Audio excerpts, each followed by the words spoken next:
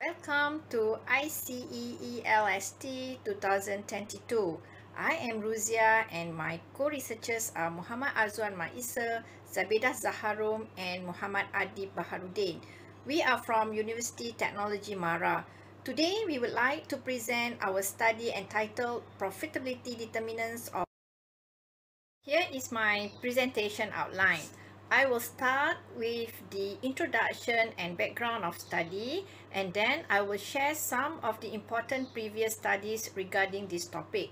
I will then explain the methodology used in this study, followed by findings and discussion.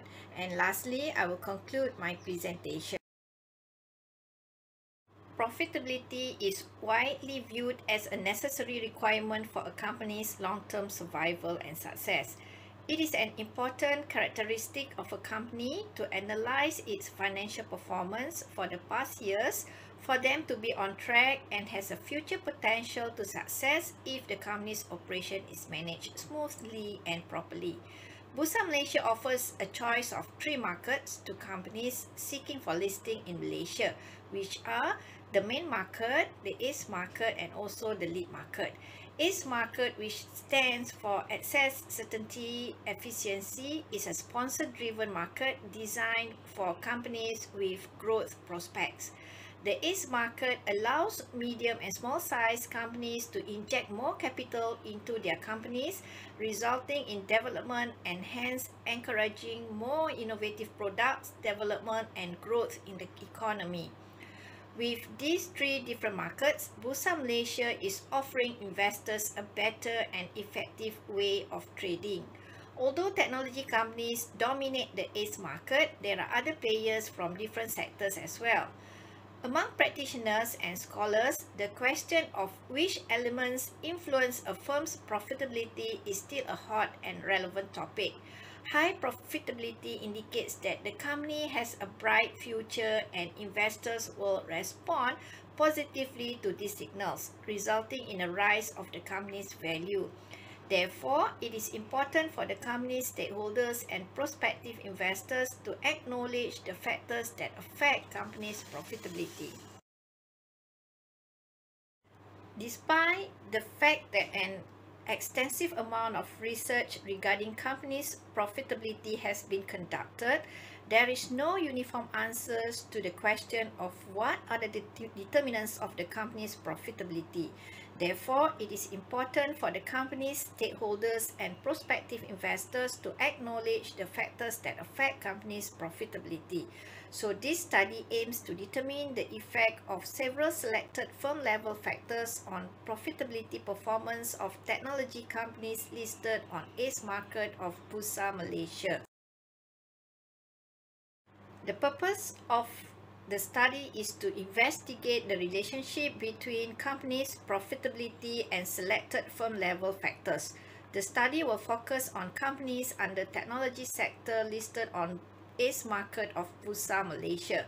The research question is, what is the relationship between the profitability and selected firm-level factors of technology companies in ACE market of Bursa Malaysia? Hypotheses that have been developed are as follows. 1. There is a significant relationship between firm size and company's profitability. 2. There is a significant relationship between liquidity ratio and company's profitability. 3. There is a significant relationship between debt ratio and company's profitability. 4. There is a significant relationship between average collection period and company's profitability. And 5. There is a significant relationship between sales growth and company's profitability. Now I will discuss some previous studies regarding this topic. There are several measurements of companies' profitability. For example, return on equity, ROE, net profit margin, NPM, and return on asset, ROA. This study used ROA as a measurement of profitability. ROA is a metric that determines how much net income a company can generate from all its assets. Higher ROA of a company performance will lead to more effective company and also indicates that the company has a bright future and investors will respond positively to these signals, resulting in a rise of the company's value. Many previous studies have used ROA to measure profitability as a dependent variable. See, for example, a few that I have listed on the slides. Empirical evidence has given varying results relating to the relationship between firm size and profitability. This study used the log of total assets as the company's size measure. Several studies found that size has a significant positive influence on determining profitability. On the other hand, Margareta and Supatika 2016 argue that size has a significant negative effect to companies' profitability. However, there were also some findings that found size is insignificant.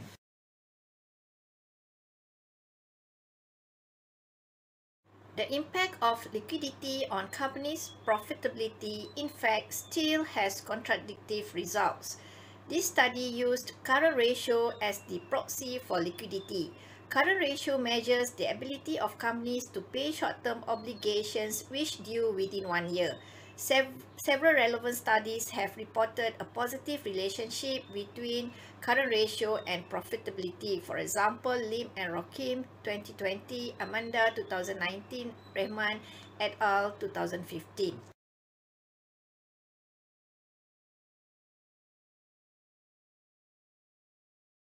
Besides equity, companies use leverage to finance their assets. Instead of issuing stock to raise capital, companies can use debt to invest in business operations in an attempt to increase shareholder value. This study used debt ratio as a measure of profitability. Debt ratio is among the most popular measure used to gauge the ability to meet short-term obligations of companies as stated by Brigham and Houston 2011. Alvarez et al. 2021, Ngo et al. 2020, Habib et al. 2016, Hong et al. 2011 reported that debt ratio is one of the factors in determining profitability. However, several studies have suggested that debt ratio has failed to show significant influence on determining companies' profitability. The previous literature assumed that there is a negative relationship between average collection period and companies' profitability, where companies with lower ACP or average collection period is more profitable compared to companies with higher average collection period ACP. Several studies found that ACP has a significant influence on determining profitability. However, there were also some findings that argue ACP is an insignificant factor to determine profitability. Sales growth is a measure of financial stability of a company and which also describes the ability of the company's sales in maintaining its revenue position. The empirical evidence regarding the relationship of sales growth with profitability is mixed. For example, Treshnawati et al. 2021, Iqbal and Zukwan 2015, Al-Wala 2012 found that sales growth is a significant relationship with profitability. However, there are other researchers who found contradictory results. This figure shows the proposed conceptual framework for this study, which consists of a dependent variable and 5 independent variables. Due to data availability, this study included 21 technology companies listed on ACE market of Bursa Malaysia. All data were taken from the company's financial reports for a period of 5 years from 2016 until 2020. The collected data were then analyzed using eViews statistics. Descriptive analysis, correlation analysis, and multiple linear regression analysis was performed to find the relationship between the selected firm level factors and companies' profitability.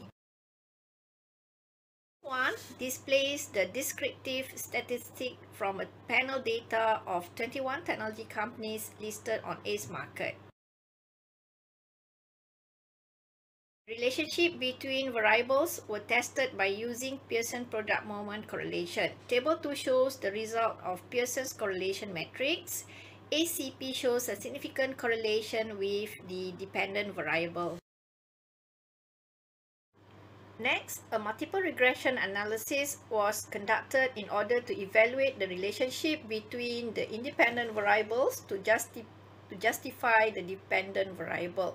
The results of the study highlight the following. First, liquidity is significantly and positively related to ROA. Second, average collection period or ACP is significantly and negatively related to ROA. And finally, size, leverage, and sales growth showed an insignificant effect to profitability.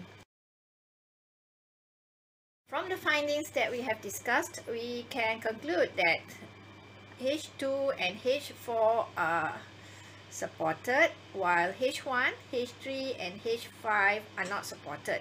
The results of this study are beneficial to investors with regard to their investment portfolio management and also to financial managers with regard to enhancing their company's profitability, hence maximizing the shareholders' wealth.